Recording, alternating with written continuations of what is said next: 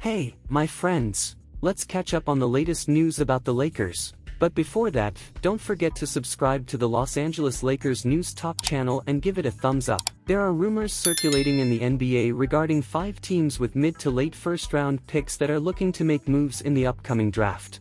The 2023 NBA draft is just a week away, so it's expected that the rumors will start flying.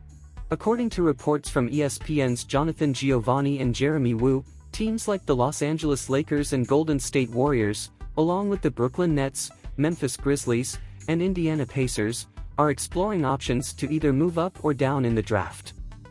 Among these teams, the Lakers stand out as a team in the middle of the first round that could potentially make a draft day trade.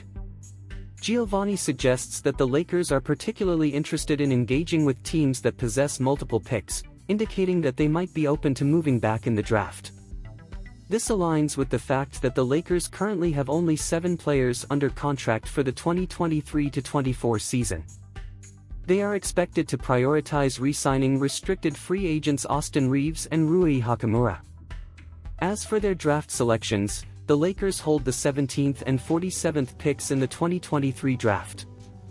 According to Giovanni, potential trade partners for the Lakers could be the Charlotte Hornets, 5 picks, Indiana Pacers, 5 picks, Portland Trailblazers, 3 picks, Utah Jazz, 3 picks, Sacramento Kings, 3 picks, and Memphis Grizzlies, 3 picks. On the other hand, the Golden State Warriors reportedly want to move up from their 19th pick in the draft. Giovanni mentions that the Warriors are offering Jonathan Kuminga as part of a package to secure a higher pick.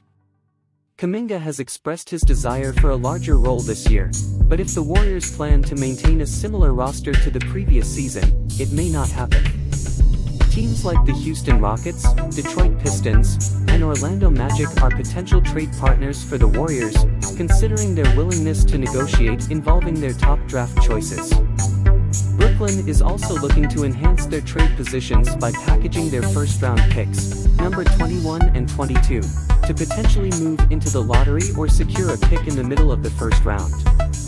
This strategy makes sense for the Nets, who are currently in a complete rebuild and need talented players to complement Mikal Bridges and Cam Johnson. Similarly, the Memphis Grizzlies aim to move up to the middle of the first round. They currently hold the 25th overall pick and 2 late second-round picks, 45th and 56th. The Grizzlies possess players like Brandon Clark, Zaire Williams, and Sandy Aldama, who could be part of a trade package, along with future assets. As a fan, what are your thoughts on the Brandon Clark situation? Feel free to share your opinion in the comments. And here's a tip from the Los Angeles Lakers Newstop channel: study financial education and have a better quality of life. In the financial market, studying real estate investment trust, REITs and stocks responsibly for passive income, even more.